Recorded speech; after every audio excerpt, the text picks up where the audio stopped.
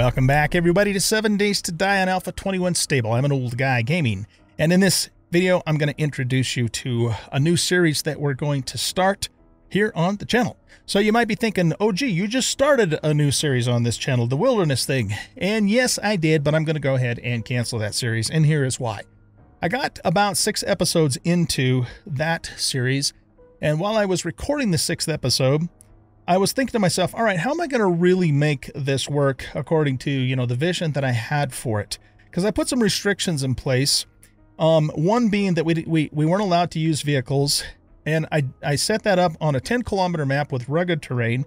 And the problem was that as I took a new job from the trader, they'd get further and further out. I mean, one of the jobs that the trader had for me was almost 7 kilometers away. And I'm thinking, all right, this isn't really going to work too well. Plus the fact that without vehicles, it's not only a matter of being able to travel quickly, but we lose all the storage that the vehicles provide for us as well. So like I said, all right, I need to rethink this. And so I gave it some thought, and I've come up with a reimagined, we'll say, story that we're going to do here. And we're going to call this series Ranger Apocalypse. Okay, so this is going to be fun. We're going to call it the Ranger Apocalypse series. The basic premise is that OG is an army ranger who's inserted into the quarantine zone in the Kazafi Mountains, which is what the name of my seed is. I haven't changed the map, by the way. We're going to use the same exact map.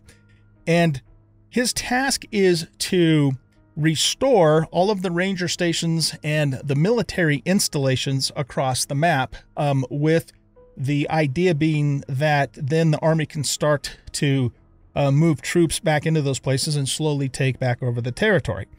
And so, as I was thinking this through, I'm going, well, why don't they just, send like a whole army in? But the problem is, I'm making all this up, right? Too, by the way, the problem with that is they attempted to do that, but when they landed a large, squad of soldiers, it just attracted hordes, and they got wiped out. So they figured, all right, we got to get, a very experienced veteran ranger to try and do this on the down low, do it stealthily, do it quietly, which will fit in with the stealth build that we're going to use. So his secondary objective is to make contact with the traders in the region and assist those traders and help supply them, which will, of course, will then allow us to, blend in the whole trader mechanic of this game with our storyline. I am also going to allow vehicles for the reasons that I stated earlier. It's just, I don't think it's going to work very well. Plus, it doesn't make sense for, a modern day experienced army ranger to not use vehicles if vehicles are available, to him to use. So we're going to go ahead and allow vehicles after all, because again, it just wasn't going to work without them. This is going to be a semi-nomadic playthrough. OG might have, a real basic home base, but we're not going to build an elaborate base or take over a POI and, have this really cool base. That's not the point. What we're going to do is we're going to fix up these ranger stations and army installations, and those will become outposts that OG can come back to and spend the night and have some basic supplies there. Okay. Also, because I want to focus on the story and have fun with it and not to take a bazillion years to level up, I'm going to go ahead and set the XP for this series to 300%. Keep in mind that OG is an experienced army ranger, and he already knows how to do all that stuff.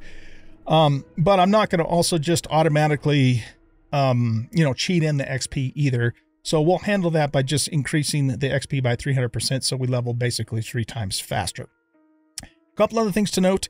When OG is inserted into, the territory, he also has some supplies that are dropped with him, with its own parachute. But unfortunately, those supplies, which basically contains just about everything that he needs, get destroyed. And you'll find out in the opening sequence how that actually happens. But it's also reasonable to assume that OG would have a few things on his person jumping out of the plane. He would most likely have a sidearm and some extra clips of ammo, and he would most likely have a knife. And so what I'm going to do is I'm going to spawn in a green level pistol, 9mm pistol with 4 extra mags of 15. So I'll have a total of 75 rounds, 60 in the mags and 15 in the gun. And I'm also going to give him a green level knife because, again, it just doesn't make sense that he would not have those things on his own person, when he jumps out of the plane. So he'll have that to start with, but, you know, once he runs out of bullets, he runs out of bullets until he can, you know, find or make some more later on. Okay, so I think that's pretty much it for the introduction to what we're going to do. I'm very much looking forward to this, and I hope you guys are too. Let's go ahead and get the game settings going first, and then I'm going to end this introductory video, and then we'll start episode 1 in earnest. Okay, so let's go ahead and go to new game.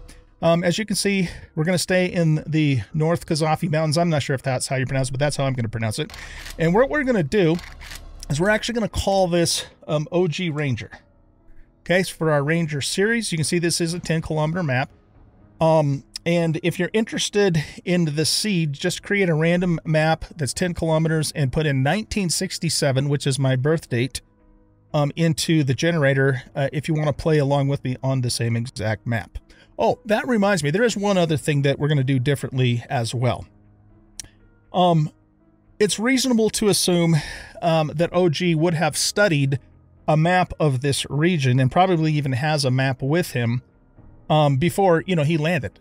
And so we're going to sort of kind of open up the map to us and assume that OG already knows the region and the territory because, of course, during his briefing, he studied it.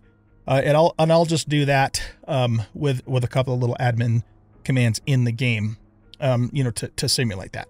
Okay, so anyway, let's go ahead and set all this stuff. This is going to be an unlisted server. We're going to make this insane like we always do. We're going to make it a 90-minute day like we always do. We're going to keep the blood moons at 7 days. We're going to bump this up to 64 enemies. All of the zombies are on nightmare speed all of the time, day and night, but feral sense is only on at night, making night extremely dangerous. And as mentioned, we're going to bump the XP up to 300%. On the advanced tab, we're going to leave all that the same. We are disabling loot respawn time, though. I mean, once something's looted, it's gone. It doesn't magically reappear. Drop everything on def, nothing on quit. Enemies are on.